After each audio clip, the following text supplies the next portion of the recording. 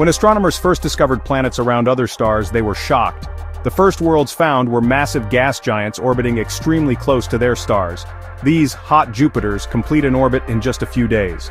Surface temperatures can soar to thousands of degrees, hot enough to vaporize metals. Such planets should not exist this close to their stars.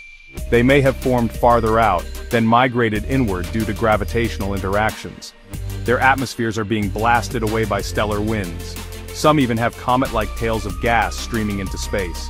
Others show strange chemical signatures with exotic clouds made of iron or glass. For astronomers, hot Jupiters are laboratories of extremes. Studying them teaches us how planets interact with their stars, and how migration shapes planetary systems. They also remind us that our solar system is not typical. The diversity of exoplanets is far greater than we imagined, and many defy our expectations. From fiery skies to evaporating atmospheres, hot Jupiters expand our vision of what planets can be, alien giants blazing in the shadows of their stars.